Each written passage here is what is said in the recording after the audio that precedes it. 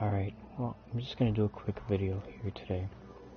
The last video I made, I was giving you my ideas on the best plays possible, and you're probably wondering, well,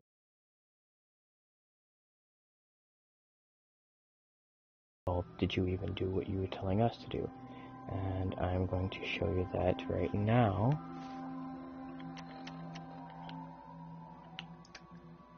Right here, where my charisma is at 11, intelligence is at 10, which is maxed out.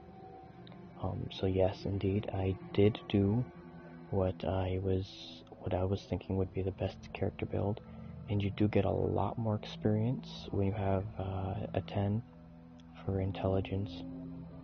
And I just maxed out my charisma, just because I think I like to be able to control a conversation,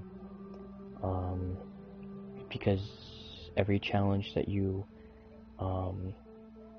attempt in a conversation, every time you succeed with that challenge, you get additional experience points.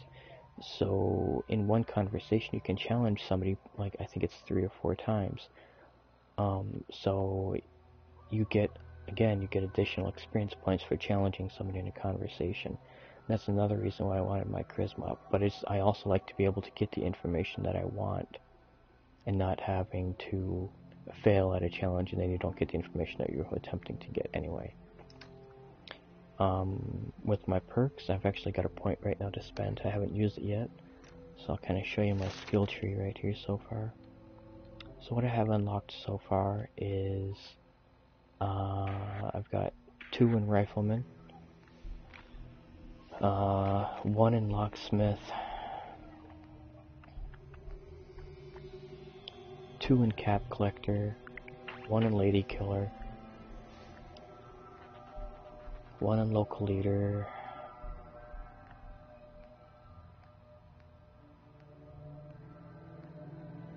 1 in scrapper, 3 in hacker, 3 in gun nut,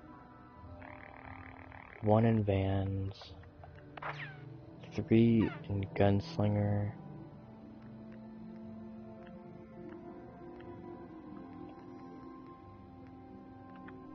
and that's it.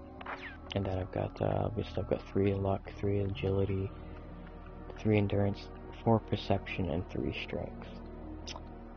So that's pretty much where I'm at.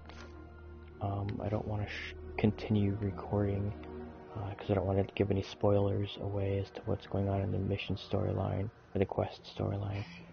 So I think I'm going to wrap up this video. I just again wanted to show you all that I did continue with my character the way I was explaining it in my last video as to what I thought would be a good character build. So with that, I will wrap up this video.